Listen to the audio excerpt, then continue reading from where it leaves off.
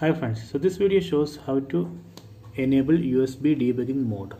Go to settings, then go down and tap on about phone, then tap on software information.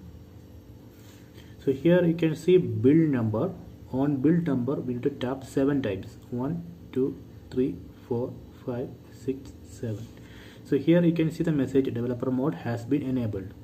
Go back. So now under about phone you can see developer options. Tap on that. So these are the developer options. So here you can find USB debugging. You can tap here and enable USB debugging. Tap on OK. So this way we can enable USB debugging. If you want to disable, you can disable like this. If you want to disable developer options, you can tap here and disable developer options. Now go back. If you check about phone, under about phone there is no developer options because I disabled it.